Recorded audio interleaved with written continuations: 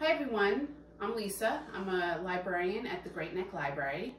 I hope you've been enjoying some of my previous cooking videos. I'm going to share with you another quick and easy recipe to share with your family during this quarantine time. So this recipe is chicken teriyaki, and it's basically a dump and go type of meal. You're gonna take a slow cooker and you're gonna put 2 pounds of chicken breast. You could dice it up or put it whole. Then you're gonna take 1 cup of teriyaki sauce. You could also use soy sauce, whatever you have in the house.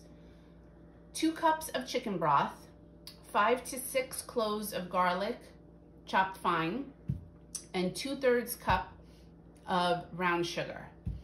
Now you can, I doubled this recipe, but if you want to use it 1 pound, just half the ingredients. So you're going to add your garlic. It's literally dump and go. Your brown sugar, your teriyaki sauce or soy sauce, and chicken broth. Make sure it covers the chicken so it could cook properly. You're gonna put the cover on and you're gonna set it for 4 to 6 hours on high, depending how many pounds you have in the crock pot. And then at the end, you're gonna serve it over rice. So I'll come back with the finished product and show you how to serve it. Hey everyone, I'm back.